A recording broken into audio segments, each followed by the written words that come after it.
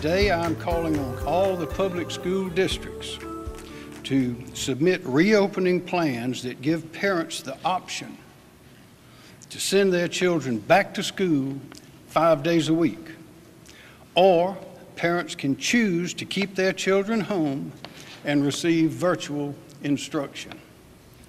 Governor McMaster's remarks today on the reopening of schools in the fall has left some school districts heading back to the drawing board as they finalize their plans. As you just heard, the governor says he wants all public schools to open their doors by September 8th to allow in-person learning for students. However, the governor said parents should also have the option to have their kids stay home and learn online.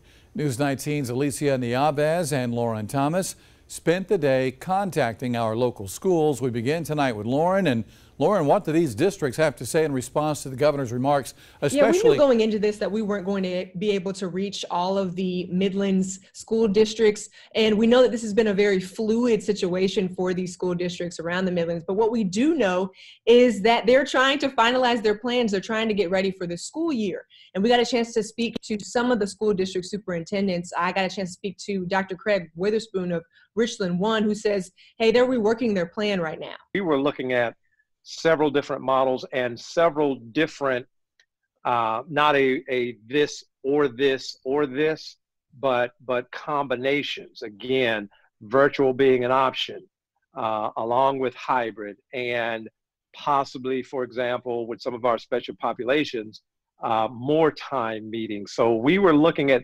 various options or combinations of options before. I can tell you we were not looking at a full everyone 5 days a week before, again, given the community spread and given the conditions here in Richland County.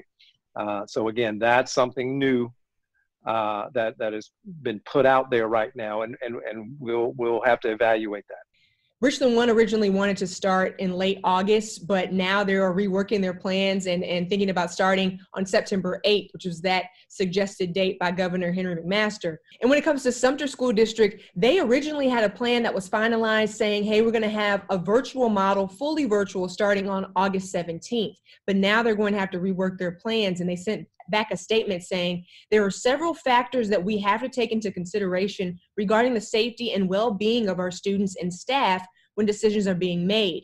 And dialogue is currently taking place regarding this matter. Because again, we heard from Governor McMaster, who said he wants to see these students having an in-person option and a 5-day in-person option as well. I also got a chance to hear from Lexington 2, and they said they haven't released anything yet, but they are planning on releasing a plan at the end of the week.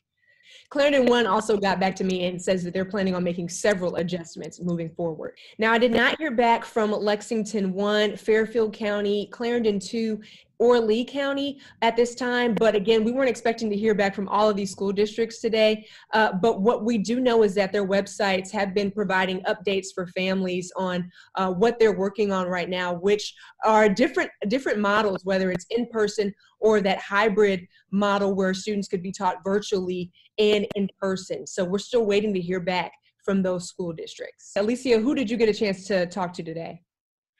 Well, let's start with Clarendon 3. We left them a message today, but on Monday, when we reached out to them for a similar story, we learned they're in the process of developing their plans for reopening schools, and they're in the process of finalizing them as well. So we'll, of course, keep everyone updated. Next up is Kershaw County Schools. So this is interesting. Kershaw County Schools, their plan is actually in line with what the governor is recommending. They're giving families 3 learning options. Option 1 is kind of the traditional brick and mortar in person. And then the other 2 options, option 2 and 3, are both virtual learning. Option 2 would be in real time. And then option 3 is more of at your own pace. For example, option 3 kind of appeals to a family maybe whose parents work during the day, but they want to be available when their students are doing the lessons. In a school board meeting last night, the board approved a September 8th start date to give them more time for planning and more time to put those plans into action. Next up, we have Lexington 3. They detailed a reopening plan, and that was sent out last night. A parent choice form will also be mailed out where parents can select the learning model that best fits their child for the first semester of the 2020-2021 school year. For the upcoming school year, the district is going to have options for students, including virtual learning and going back into the classroom. There's also going to be a hybrid option for middle school and high school students to only go to school in the classroom 2 to 3 days a week. For Lexington 4, we left a message with them today, but earlier this week when we were working on this story, they told us they're planning to send out a survey to parents and community members. They're trying to figure out how many people will choose that virtual option, and they had a meeting on Monday to discuss, but they tell us they are still finalizing those plans.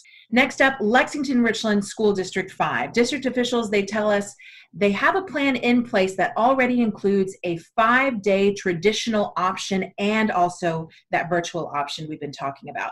The full plan, by the way, will be shared with parents, they said, later this week.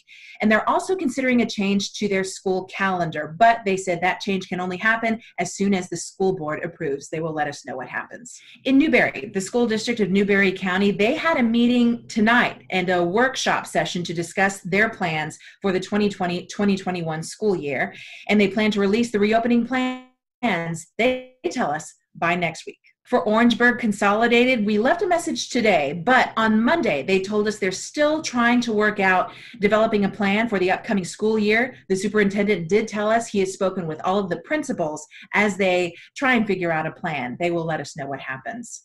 And Richland 2, we're still expecting an August 19th start date for Richland 2, and they'll have a 3-phase approach, which includes e-learning in the first phase, a hybrid model in the second, and traditional classes in the third.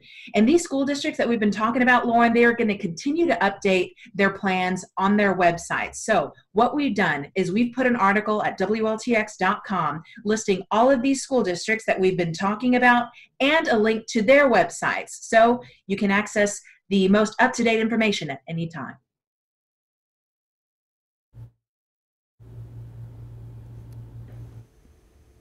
We'll try it again. Alicia, Lauren, thank you so very much. Reaction by parents to the governor's request has been mixed tonight. Many parents posting comments to our Facebook page for and against the idea. One viewer said, "Finally, a governor with some guts. The children need to be in school for their education." But another said, "I truly think the schools need to stay closed until we get the virus under control."